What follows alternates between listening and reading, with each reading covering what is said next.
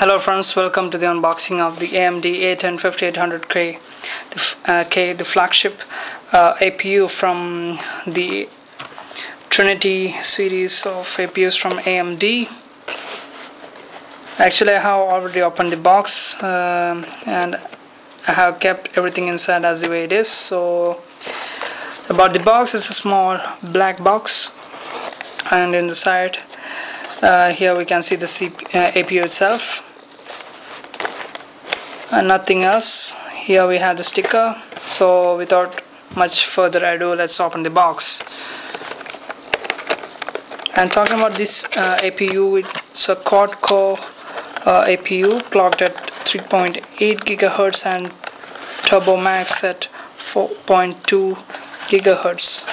So first of all, here we have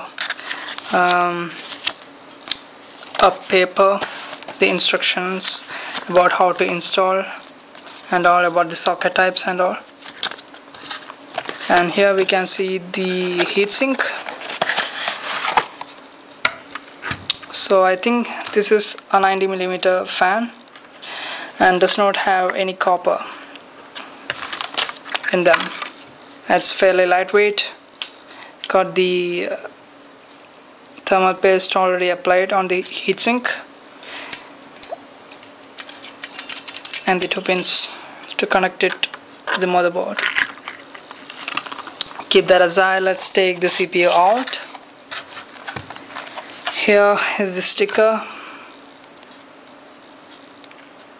and here's the CPU. Oops, it does not have that black puffy thing inside to cover, to protect the pins, so I don't think I'll be taking out. So here we can see, I hope the camera focuses, it's written AMD A10 5800 series, diffused in Germany, made in Malaysia. So about the APU, got a TDP of 100 watts, have 4 MB of level 2 cache, and have Radeon HD 7660D integrated onto them.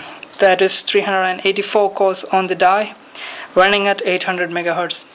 The funny thing, or the brilliant thing about this APU, is that you can individually overclock the clock speed of the CPU or even the GPU from 800 MHz and upwards.